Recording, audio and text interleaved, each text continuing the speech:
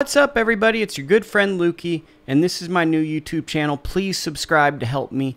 Look on the screen. Don't be a reoccurring viewer. Only 25% of the people watching these videos are subscribing. Hit the bell icon. Subscribe now, please. What's up, everybody? It's your good friend Lukey, and we have an emergency breaking news video segment to give to you, and that is that Canelo Alvarez put out a statement yesterday on his Instagram basically alluding to that he's coming back September 2023, which is not news, but he also put up the logo of the Premier Boxing Champions, which is news because no one knew that he was going to be working with PBC in that capacity. It appears, according to Mike Coppinger, there's a 3-fight deal in place. It appears that his first fight will be with Jermall Charlo, who's coming off a 2-year hiatus from the sport of boxing. He's the current WBC middleweight champion. More than likely, he's probably going to vacate his WBC middleweight title because the interim WBC champion, Carlos Adames, is fighting this Saturday against Julian J. Rock Williams. He'll probably get elevated. The winner of that fight will probably get elevated to the WBC middleweight champion, and Charlo will campaign to try to be a 3-division world champion and attempt to become the undisputed world champion. Big story here is the divided nature of boxing. Rather than be excited then Canelo is getting a great fight against Charlo, it's interesting, it's an interesting guy, you know, Canelo hasn't been looking the greatest in his last fights. Charlo's moving up in weights, but he's a bigger guy than most of the middleweights in the division. You could arguably say he's the biggest one, but there's some X factors for both guys. Is Canelo regressing? Can Charlo move up off a 2-year hiatus and still be the same fighter? It's compelling in a lot of different ways, and Charlo has an interesting personality that translates to a lot of different people. It's a great fight, interesting fight. What I think is more interesting is the fact that this possibly ushers in fights with David Benavidez, who I feel like most of the world is calling for Canelo to fight. David Morrell, one of the most exciting emerging contenders in the sport of boxing, as well as Errol Spence Jr., who said it himself on a Dallas Cowboys YouTube video that he feels more comfortable fighting at middleweight, and that possibly after fighting Terrence Crawford and going through these fights, he's going to go to middleweight, a weight that he feels more comfortable making and fighting at.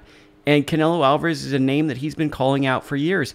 It feels like that's the kind of world we live in, with some possibilities of maybe a Demetrius Andrade, and then maybe a form of a light heavyweight or a cruiserweight might get mixed in there. One thing I want to talk about is the divided nature of boxing right now.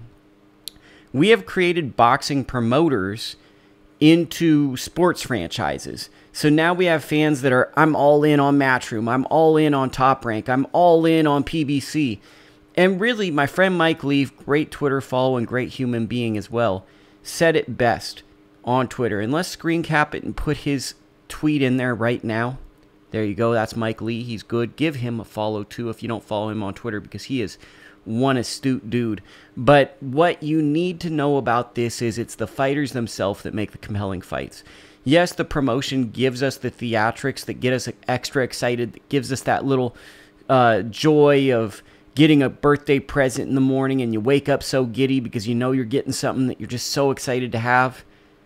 But really, the fighters fight the fights. The fighters make the fights.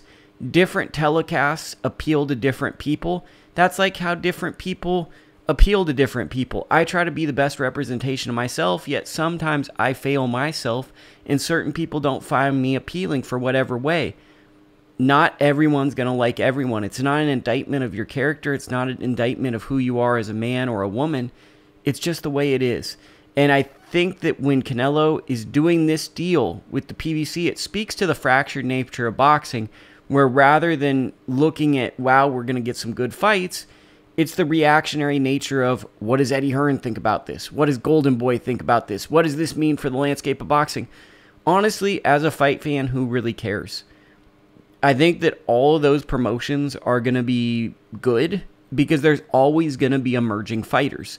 If you're Matchroom, who'd been putting on a lot of Canelo's fights, what better opportunity for someone like Diego Pacheco or Edgar Berlanga to have to step up and now become a force in the sport of boxing? If you're a competitor to Canelo, like a Golden Boy that used to promote him, there's a guy named Aaron Silva, there's Virgil Ortiz. What better chance now to try to see if these fighters can emerge and get their name up to that level? We're looking for the next guy in the sport of boxing. We haven't quite found that leader of the next generation. It quite possibly could be Gervonta Tank Davis, but we're looking for that truly, and I know this might annoy some people, but that legacy-defining fight. Tank really needs the legacy-defining fight. I think that he really is gunning for those type of fights as well, but he needs the legacy-defining fight. What this just basically means to me is Canelo's probably on the last 3 fights of his career. Maybe he does a one-off after this, and he got offered a great deal with really interesting fights that he felt could be larger-than-life spectacles. And it's great. PBC gets a lot of bash. People love to name call and potty mouth PBC. But look, they've put on some great cards this year. They put on Gervonta Davis, Ryan Garcia.